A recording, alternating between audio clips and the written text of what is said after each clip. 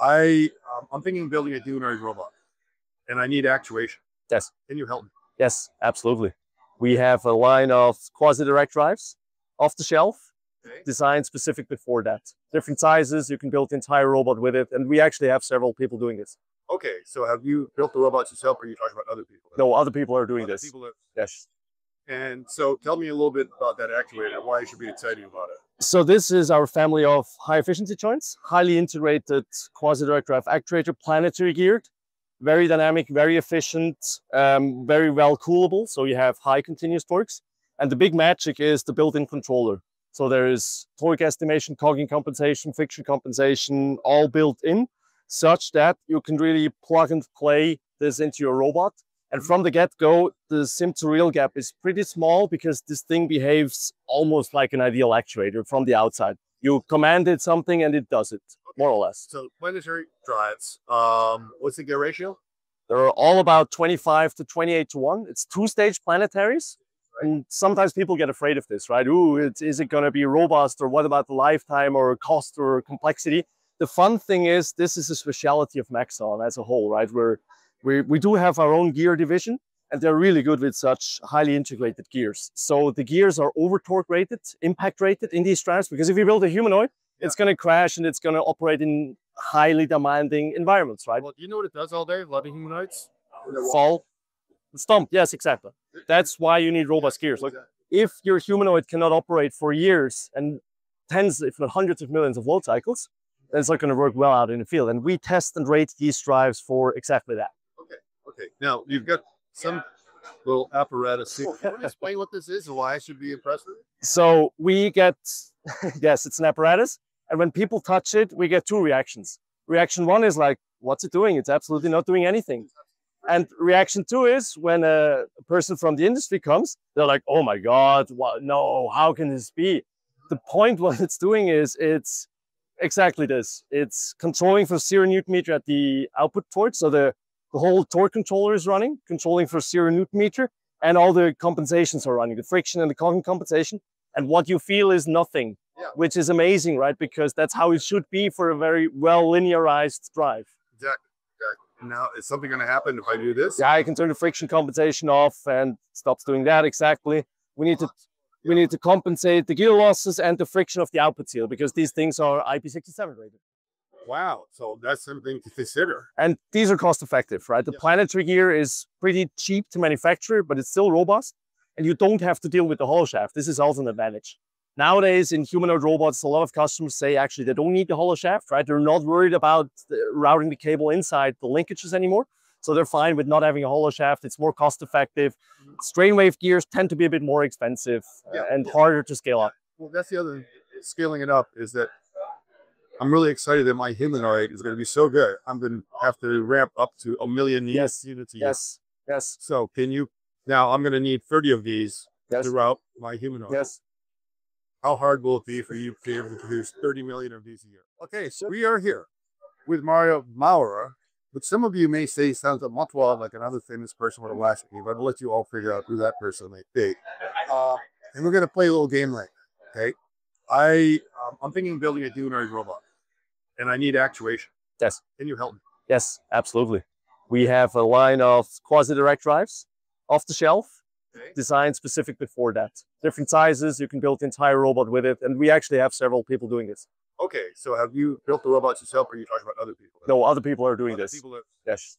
And so tell me a little bit about that actuator, why you should be excited about it. So this is our family of high efficiency joints, highly integrated quasi-direct drive actuator, planetary geared, very dynamic, very efficient, very well coolable. So you have high continuous torques. And the big magic is the built-in controller. So there is torque estimation, cogging compensation, friction compensation, all built in, such that you can really plug and play this into your robot. And from the get-go, the sim to real gap is pretty small because this thing behaves almost like an ideal actuator from the outside. You command it something and it does it, more or less. So planetary drives, what's the gear ratio? They're all about 25 to 28 to 1. It's two-stage planetaries. And sometimes people get afraid of this, right? Ooh, is it going to be robust, or what about the lifetime or cost or complexity? The fun thing is this is a specialty of Maxon as a whole, right? We do have our own gear division, and they're really good with such highly integrated gears. So the gears are over torque rated, impact rated in these drives, because if you build a humanoid, it's going to crash and it's going to operate in highly demanding environments, right? Well, do you know what it does all day? A lot of humanoids Fall, stomp. Yes, exactly. That's why you need robust gears. Like, if your humanoid cannot operate for years and tens, if not hundreds of millions of load cycles, then it's not going to work well out in the field. And we test and rate these drives for exactly that. Okay. Now you've got some little apparatus. Can you explain what this is and why I should be impressed with it? So we get, yes, it's an apparatus. And when people touch it, we get two reactions. Reaction one is like, what's it doing? It's absolutely not doing anything. And reaction two is when a person from the industry comes, they're like, oh my God, what? No, how can this be? The point what it's doing is it's exactly this. It's controlling for 0 Newton meter at the output torque. So the whole torque controller is running, controlling for 0 Newton meter, and all the compensations are running, the friction and the current compensation. And what you feel is nothing, which is amazing, right? Because that's how it should be for a very well linearized drive. Exactly. Now, is something going to happen if I do this? Yeah, I can turn the friction compensation off and stops doing that. Exactly. We need to compensate the gear losses and the friction of the output seal, because these things are IP67 rated. Yep. IP67. That's very good. That's also something you need for a well scalable robot that is outdoors and exposed. Handle water. So that means And dust. Dust and water. But you're 67. Yes. That means you can be really high on that. 1 meter. 1 meter for 30 minutes. Yeah. You don't go swimming with the thing, but you can. Yes. I mean, yes. Because I've had a lot of things where just a second in the water, it's dead. Yes. No, in harsh environments, humanoid in industrials, you need it, and also dust is going to be an issue, right? Now, is it possible to have this as a hollow shaft? Nope.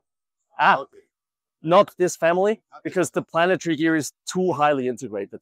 We do have planetary gear drives similar to these for custom-specific applications, where we do have a hollow shaft through the sun gear, but you need to go up with the gear stage. Those are three-stage gears, three-stage gears. But then you can actually have a hollow shaft, a small one, like 10 millimeter, through the planetary gear. We do have a family of drive with hollow shafts. Those are strain wave gear-based drives. So I was going to say, okay. But we don't use those for humanoids, right? Or these are more bespoke OEM systems that don't have the controller built in. We typically use those for medical robots, surgical robots, where you need to position the arms slowly and precisely, yes. Yes, also a large family of those. So I'm coming on in here. Yeah, you know, I'm considering having harmonic drives in my actuator. Are you going to talk me out of it? Depends on your application. Sometimes I might, sometimes not. Okay. Depends really on what you want to build. Okay, so let's say what I want to build, that would be the perfect application. Seth should be, talk me out. To use a harmonic drive? Yeah, say why I should not use a harmonic drive or application. Are you conscious about the cost? Of course. Did you check the bearing system on the wave generator side? Are you sure that the axial and radial and bending loads of the wave generator are being taken care of? What I'm a little bit concerned with, because I'm planning on building my joint out of this. So like this is kind of like either the right of my knee or my elbow. Yes. And of course this has to produce torque so I can do that. Yeah. But have you ever heard of tennis elbow? You know what that is? Yes. That's like taking strikes this way. Yes, yes. Which means if I'm going to be getting hit that way, exactly you're saying, what's going to happen? But that's the output bearing. Yeah. We have a stiff cross-roller bearing in these as well, and in the strain wave gears as well. So that's okay. This is good. And can I do it with a strain wave? Or what are yes. Yes, but I'm concerned about the wave generator bearing on the input side of the gear, because these are running at high speeds, driven by the motor at high gear ratio. And they're subject, the strain wave gear tries to always push the wave generator out of the cup. Not a lot of people know this. And this puts a lot of load on that bearing. And if your bearing structure is not dimensioned properly, because you want to be lightweight and everything, it's going to mess with the bearing over time, and it's going to make noise. And of course, okay, you're talking now about a humanoid robot. Then of course, efficiency is a topic. Yes. These things are nice because of torque density. If you look at it, right, you can have high ratios. There are two big disadvantages. One, torque sensing is very hard. In the quasi-direct drive, you do the torque sensing via the motor current and a fancy piece of software. Here, in order to be reasonably accurate, you need an output torque sensor, because the gear is too nonlinear and too temperature dependent, its behavior, and forwards and backwards is too different. that you can have a feed-forward compensation system that estimates the output torque accurate enough. And the efficiency, of course, is an order of magnitude worse, right? This has an efficiency from input to output of more than 80%. Mm-hmm. And here we're typically in the range of 40 to 50, 60%. Okay. Wow. So that's something to consider. And these are cost effective, right? The planetary gear is pretty cheap to manufacture, but it's still robust. And you don't have to deal with the hollow shaft. This is also an advantage. Nowadays, in humanoid robots, a lot of customers say actually they don't need the hollow shaft, right? They're not worried about routing the cable inside the linkages anymore. So they're fine with not having a hollow shaft. It's more cost effective.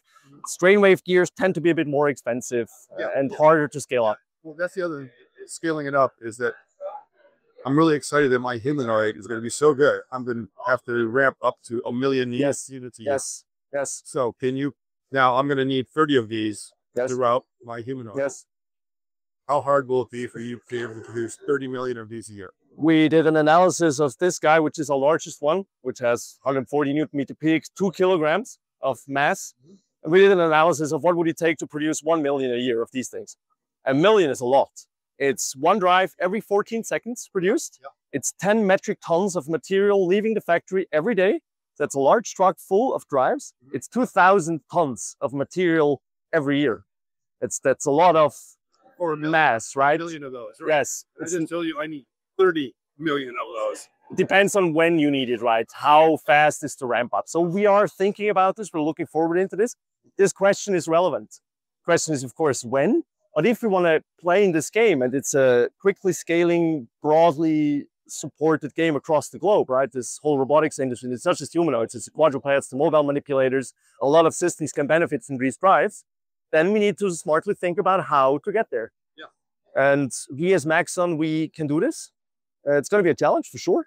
We have a global manufacturing footprint, so we can select which Asian factory we would use for this and where we would source all the components. But that's something we're actively thinking about, yes. Okay, good. And you are headquartered in Switzerland. Yes, but we have manufacturing in Germany, South Korea, Hungary, we're all over the globe, and sales units in almost every major jurisdiction. Yeah, that makes sense. Of course, when I think of Swiss companies' decision, this is usually the first thing. Yes, and we're also good with customer modifications, right? Because when you go into high volume, typically you don't want the off-the-shelf connectors anymore. You want to integrate the drive into the robot substructure. We can do this all because we are deeply vertically integrated and everything in here is from our hand, right? We're happy to modify it. Because a lot of times off-the-shelf is like designed to satisfy everyone. Yes, that's the challenge you need when you build a platform. But Maxon is strong with customizations, but you have to do it smartly, right? It's a nice product management challenge to sometimes also be able to say no to a customer and showing them the roadmap when it could make sense for them, right? It's also about educating the customer. That's a sign of a mature company, you know when to say no. Yeah. Okay, great. Scott, thanks a lot. Chat. Yeah, great. Sure. Okay.